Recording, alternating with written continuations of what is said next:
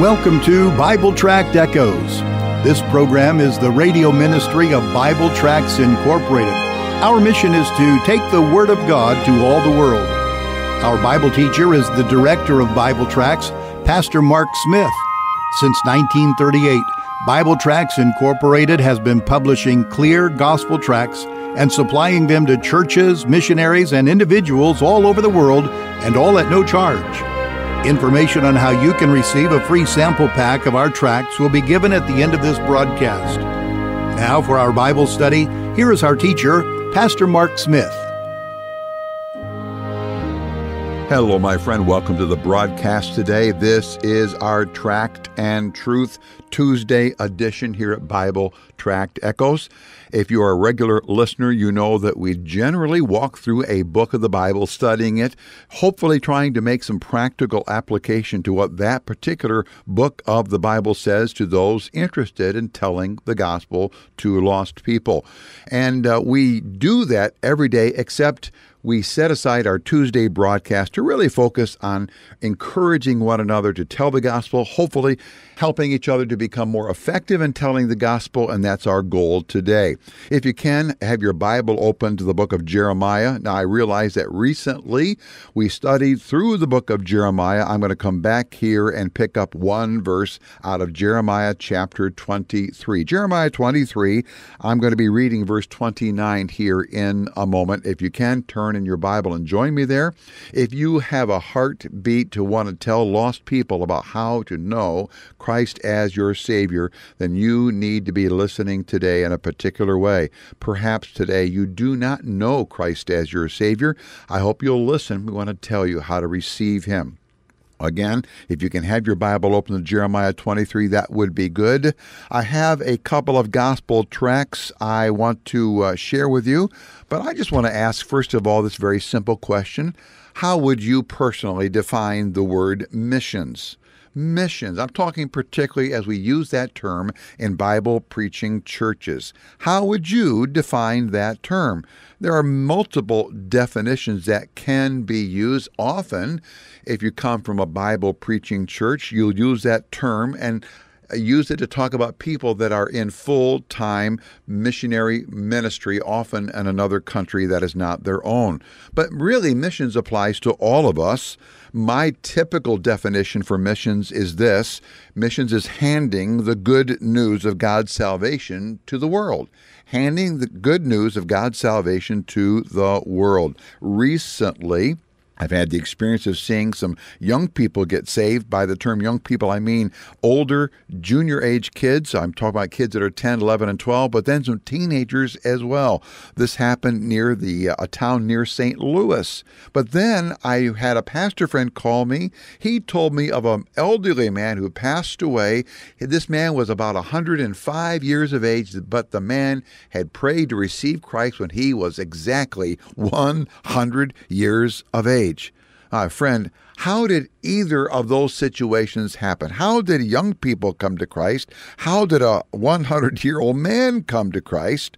Well, the answer is simple. Both of them had their lives impacted by the Bible, pictured as a fire and a hammer. We're going to talk about that here today on the broadcast.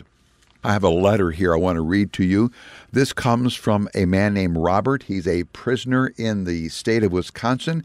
I cannot read the entire letter. Frankly, what impressed me about this man is that not only is he a believer, not only does he want to pass out gospel tracts and share the gospel, he even made a donation to the ministry. And if you know anything at all about prisoners and their income, money to them does not come easy. He gave us a gift. That just touched my heart, but he says this in part.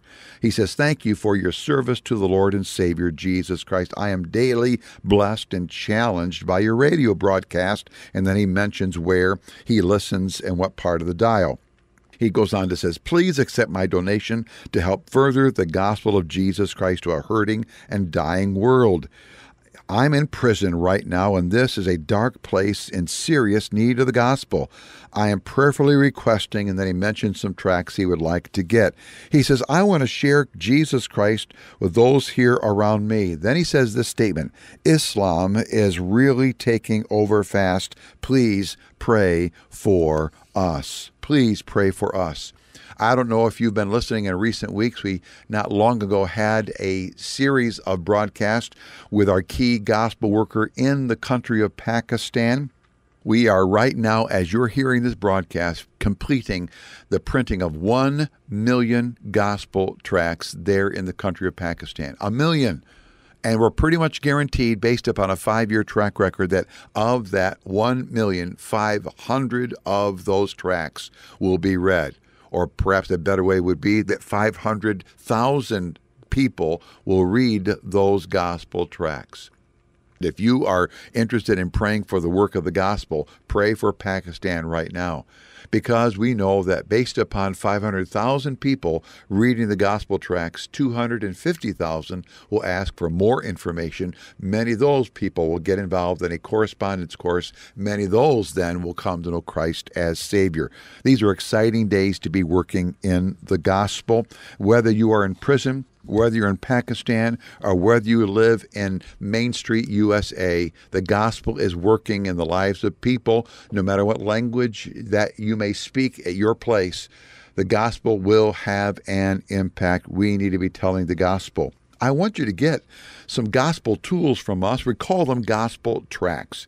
A gospel tract is simply a short written presentation telling somebody of their need of a Savior because they're a sinner, who that Savior is. It's Jesus Christ, what Christ has done to save them from their sin. He died on the cross, was buried, and rose again, and then how they can receive Him. 2 often used tracts here are in my hand right now. One is entitled The Gift.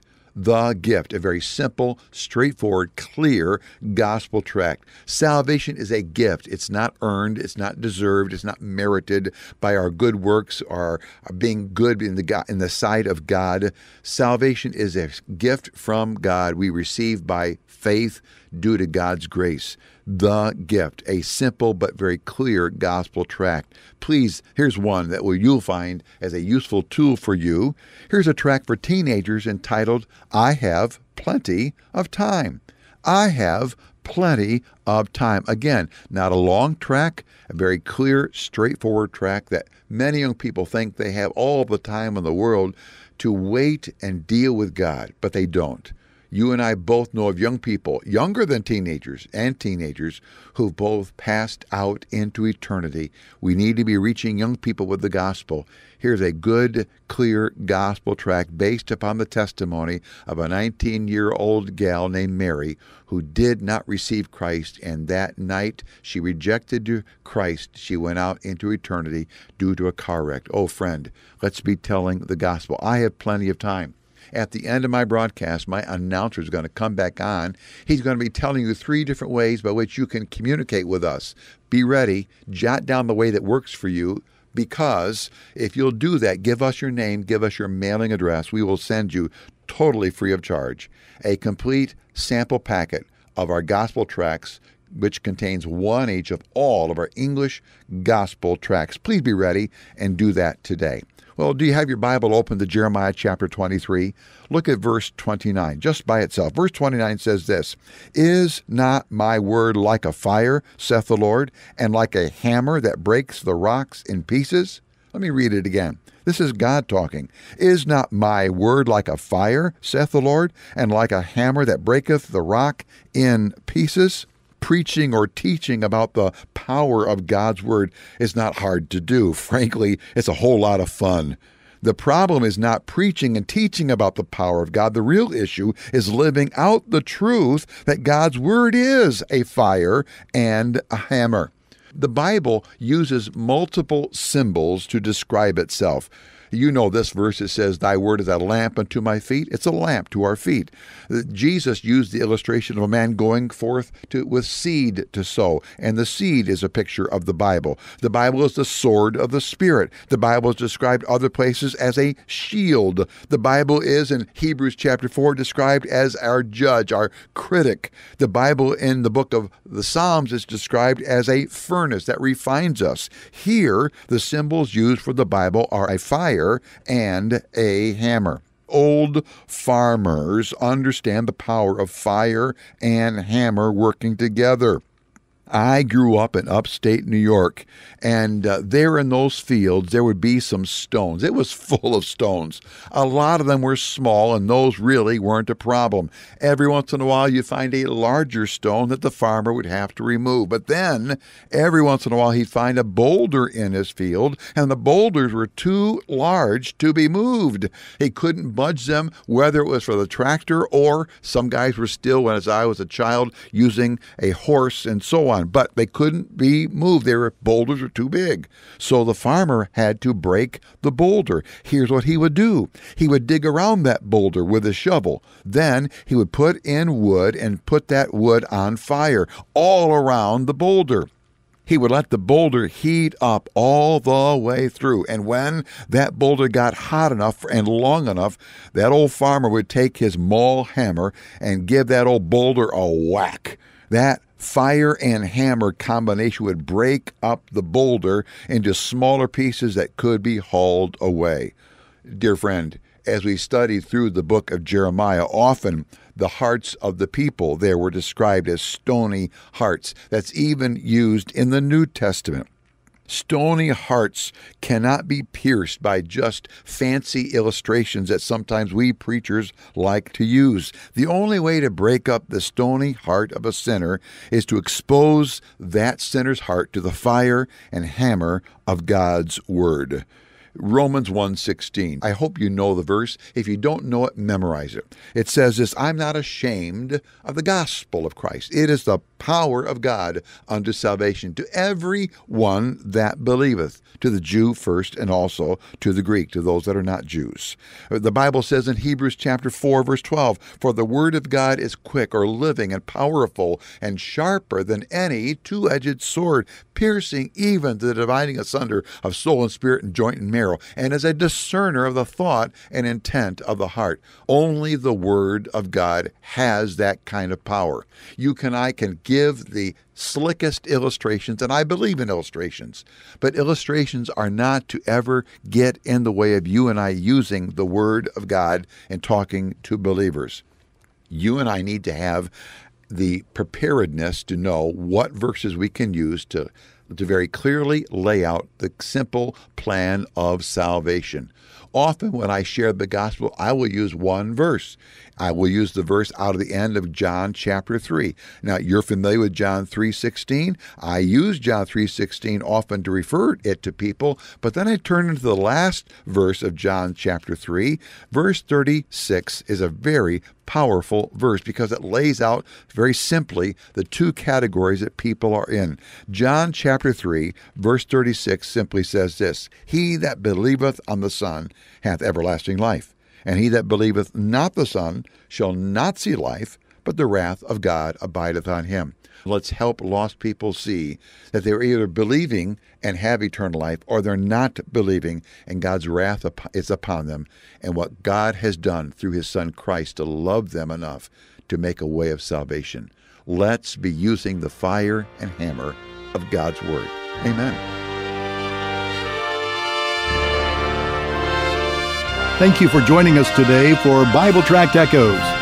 If you would like to receive a free sample packet of our tracts, you can contact us by calling 309-828-6888. Our mailing address is Bible Tracts, P.O. Box 188, Bloomington, Illinois, 61702. Again, our phone number is 309-828-6888, and our mailing address is P.O. Box 188, Bloomington, Illinois, 61702.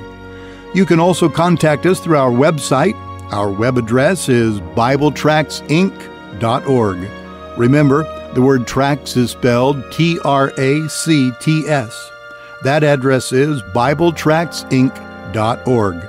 May the Lord richly bless you as you serve Him.